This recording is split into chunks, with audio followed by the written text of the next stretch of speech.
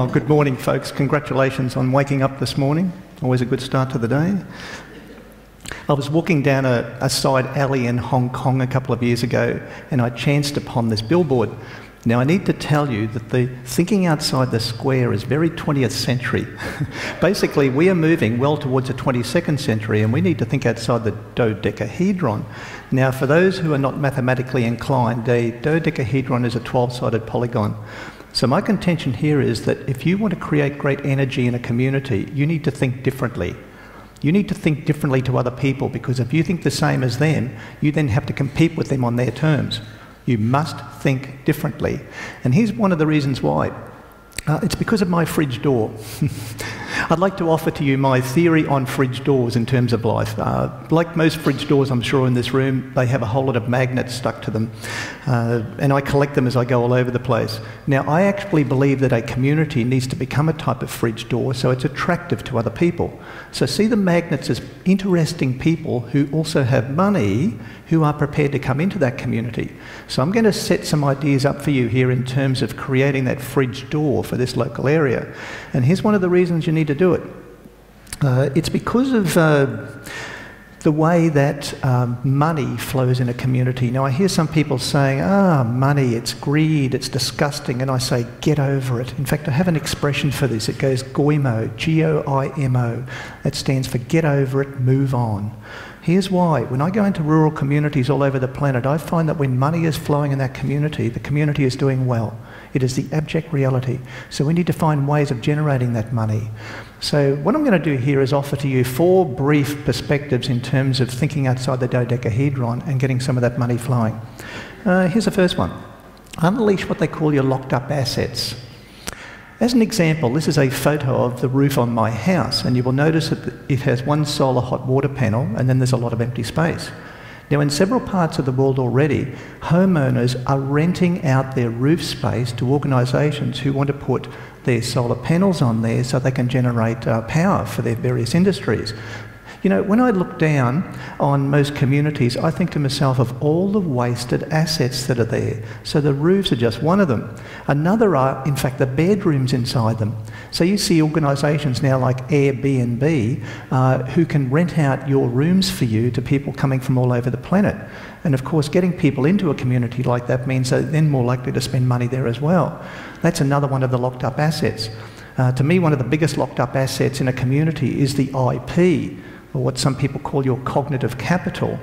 If we ever manage to harness all the brain power in one community, we're going to see exciting things happen.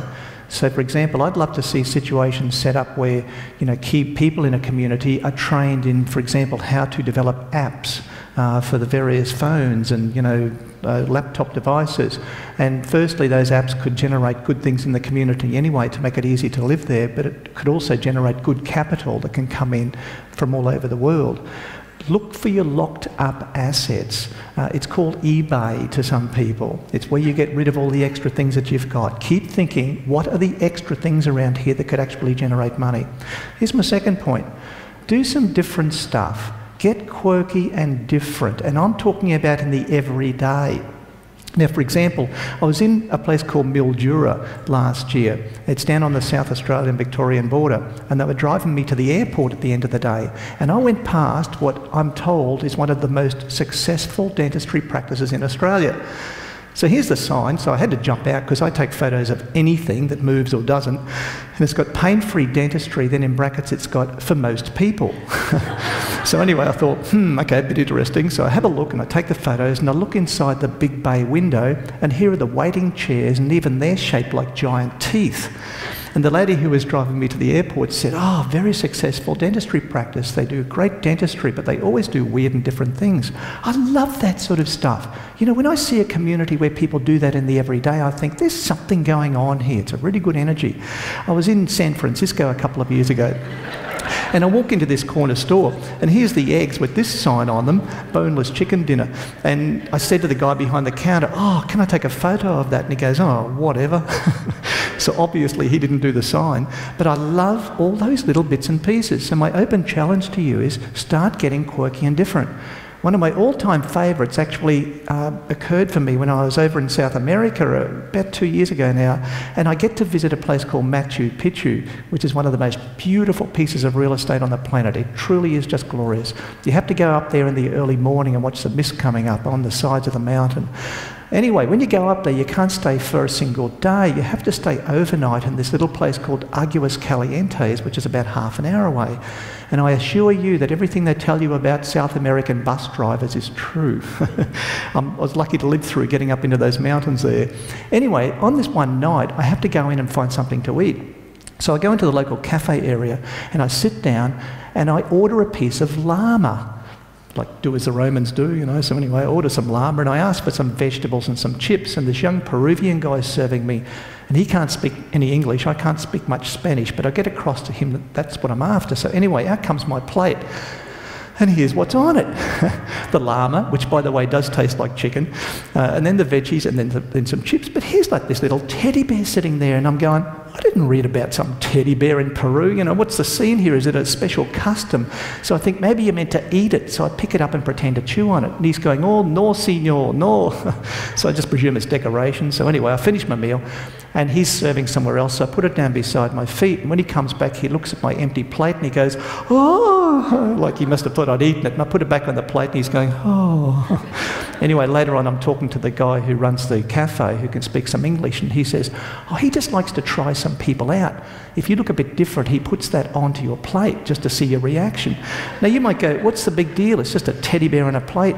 Well, I've eaten in probably 20 countries and no one's ever put a teddy bear on my plate before. So one of my questions to you is, where's the teddy bear in your work? Where's the teddy bear around the local area? What's going to intrigue people when they come in and they go, what the heck is going on here? So focus on the little everyday things, very straightforward. Here's a third one. Take advantage of all the disruptive technologies. This is one of the best ways that you can unleash that dodecahedron thinking. Now, disruptive doesn't necessarily mean it's horrendous and awful. It just means it's coming through pretty quickly, and if you're really smart about it, you can take advantage of it rather than complaining about it. So one example of a disruptive technology would be what you call 3D printers. In the past, we used to have 2D ones that would print out on a piece of paper. Now we have three-dimensional printers that can print out solid objects. They are truly going to make us rethink what we mean by organisations and business. If you make anything that is in terms of like a little trinket or tools, anything that's normally made in a factory can be produced on these in people's own homes. So you could have your car break down, and if you know the part that's needed, you could print it out on that, and when the mechanic arrives, you could just hand the part straight to him or her. It is going to make us rethink how we live on this planet. And another obvious one is the cell phone or the mobile phone. For at least two reasons, that has massive implications for rural communities. One is that you don't need to be physically somewhere anymore in order to do work. By using these plus other technologies, you can be anywhere. So if someone decides they like living here, they can, and they don't have to be in a capital city to do their work. So there's one for a start. Here's another one with these mobile phones. We are moving from what is called knowledge consumption to knowledge creation. So in ages past, we went into libraries or we found an expert who'd sit and tell us something, or we watched TV or we read it in papers. It was one way from them to us. Now it's two-way and we can interact with it. One of the big things going on in there is the way that people now create new knowledge themselves. So again, I come to the app industry, where you've even got 12-year-olds now who are trying to design applications for these phones so they can make money and spend it on social justice causes and so on. So it's that knowledge creation that's going to get exciting with these technologies. So make sure you tap into that one. And my fourth one in terms of thinking outside the dodecahedron is this. You have to be learners. The change is inevitable. You will hear this from everyone else here today. It is critical that we cope with that change rather than complaining about it. That's 20th century to complain about it. It's just moving on. It's more goimo. Get over it and move on with it. Now, when it comes to this, you need to be a lifelong learner. You are born to learn, you die learning, and you need a whole community who is staying open to all these things. In fact, you need to base yourself on what is called a commonplace book. These little books existed back in the 17th century when someone wanted to develop new ideas or they wanted to learn something. So they'd go and sit in coffee shops and they'd jot down notes as people were talking. And they'd go away and they'd piece those bits together and create their new ideas. Charles Darwin was one of the best known proponents of this, and it's generally conjectured that he came up with his theories based upon his commonplace book. So my sense, metaphorically, I'm asking, what is the commonplace book that you use where you collate things, you come up with new ideas, and then you distribute them? Because if you have an idea fermentation going on here, you'll never look back. You'll have the oldies, the chronologically gifted, who get together and create online communities. You'll have school kids who are doing tasks where they analyse why locals aren't spending their money here.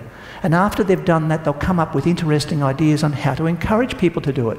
It's like a small community in the States where the idea was that they would encourage a 10% policy. So over the next year, they asked the locals to spend 10% more of their money in the local community as compared to elsewhere. And it turned that entire community around. That's what happens when you create a learning community. So if I'm putting all this together, can I drag it right down to this? All of the things you hear today from me or from others will matter for nothing if you don't have a passion and an enthusiasm for what you do. If anyone is in the way who is like stuck in the 1980s, they need to get out of the way and invite in new people who've got the lifeblood of new ideas. And the key word for me here, the magic word, is imagine. It's to actually see the possibilities. In New York Central Park, you will find a little area known as Strawberry Fields, and it's a little area set aside in memory of John Lennon. And in there you'll find this beautiful mosaic with the word imagine. So I want you to imagine all the possibilities and then get off your butt and put them into action. Thank you.